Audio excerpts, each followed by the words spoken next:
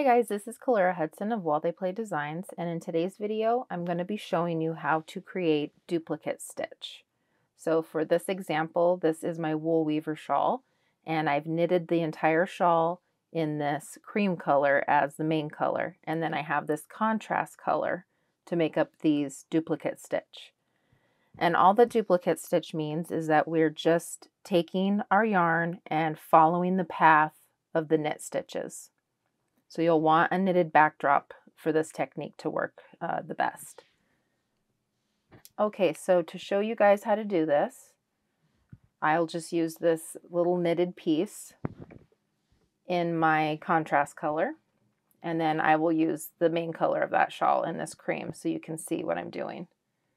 But what you'll want is a large tapestry needle, and this one just has a little hook on the edge to make it easier to go into your stitches.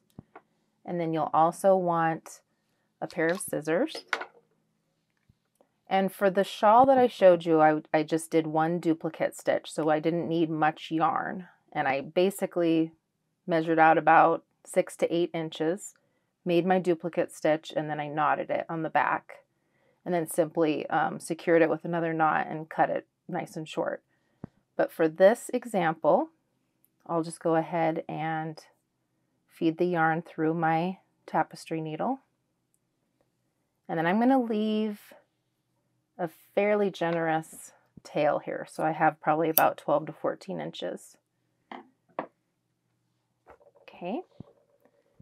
So you'll want to leave a little bit of a tail here and then the long tail. And what you'll do for duplicate stitch, I'll just show you one to begin with. You'll find your piece of knitted work, and you can see these little V's. They're actually a series of loops that go across. So if we lay this flat, you can see that this is a row right here of knit stitches. And then on top of that is another row.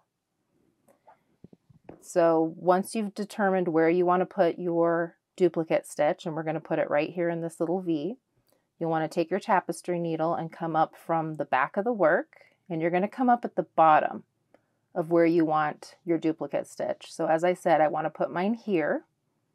So we're going to come up at the bottom of that V. And then you'll pull your tail up, making sure that you're using as much as you want to use for your duplicate stitches. And then you're going to follow the path of that V. And in knitting, it goes from the right around the back and down to the left side. So we're going to follow that path by going up and behind the V that's in the row above this V. And you're going to go through that right loop of the V and then the left loop, just like that. And then we will pull our cream yarn through. So as you can see, we duplicated that right side of the V. Now we're going to duplicate the left side of the V by pulling our yarn down. You can see the direction it's going to go. And then we're going to place our needle tip in the exact spot where we came up at the beginning of our duplicate stitch. So you'll go down with your needle and then pull that through. And there we've created that duplicate stitch. And it's just a little V right where we wanted to place it. And as I said, if you're only doing one stitch, like in the instance of that shawl that I showed you, you would just take your yarn tails, you would cut it here, tie it in a knot, and then just secure it really well. If you're using wool roving like this, you can actually take a felting needle and just felt the ends together so that you know that duplicate stitch isn't going anywhere. But I'm going to show you guys what to do if you want to continue with more duplicate stitches. So I have that first one. If I wanted to go, let's say, in the stitch above, here's our V above this white stitch. So again, you're just going to take your tapestry needle and you're going to insert it through the bottom of where you want to put that duplicate stitch. So right there. And then pull through to the front. Again, follow that right side of the V and go in through the right side of the V in the stitch above it, and then the left side of that V, just like so. And then pull through. So we've duplicated that right side of the V, and now we're going to come back down and duplicate the left side of the V by placing our tapestry needle through the bottom of the V. And then we'll just pull that tail through. So as you can see, we've made a second duplicate stitch in the row above the bottom one. And as you're working this, you may want to kind of fluff up your yarn, depending on the yarn that you're using, but you can kind of manipulate those duplicate stitches just to make sure they're nice and even and sitting nicely on top of the knitted piece of work that you're duplicate stitching onto. So we can pull in the back or switch over to the back and kind of pull on the tails just to neaten those stitches up. And then if you see that your color in your knitted piece of work on the back is kind of poking through, again, you can just manipulate those stitches to hide any of that from showing through. And then if you want to continue, if we wanted to continue on up in our knitted piece here, you would do just as I showed you.